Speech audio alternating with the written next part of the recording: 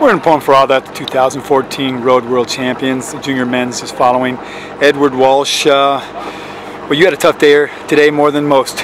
Yeah, I did. It was not my week. I mean, I got sick just a few days after the team was selected, and I tried to prevent it from getting worse, getting into my lungs, and there's nothing I could do. So it's been a struggle, and today was really the climax. It was nothing I could do out there. But you went out, you gave it a shot. Yep. Yeah, I was super motivated coming in. I mean, it's a world championship. It's hard not to be motivated. But once I got going, I think first lap, when I started to breathe hard, there was nothing there. I couldn't do it. So it's nothing to do about it. You're a second-year junior, so this was your last shot as a junior. Must be a bit disappointing. Yeah, I know, it's definitely disappointing.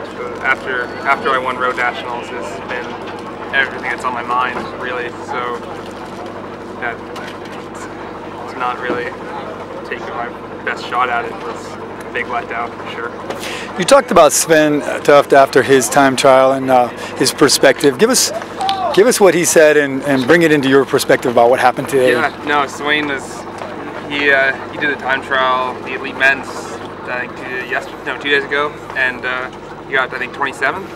And Svein is a big name in cycling. Like he could do top 10, top 5, even podium.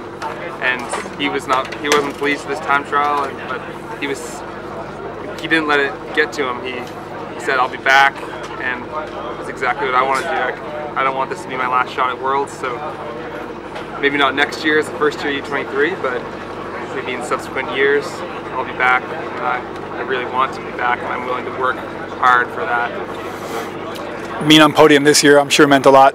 Yeah, the way it was at Nationals was pretty good. So. For the style of racing today, aside from being sick and having a cold, the style of riding today, was it so radically different than what you were used to?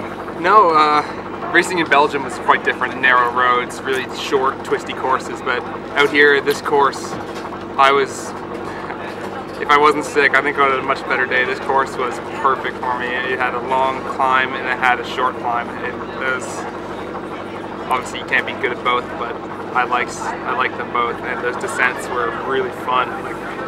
When I was doing my training ride, I think it was the best day I ever had on the bike, doing the course recon. It was the most fun I think I've ever had, and it was incredible.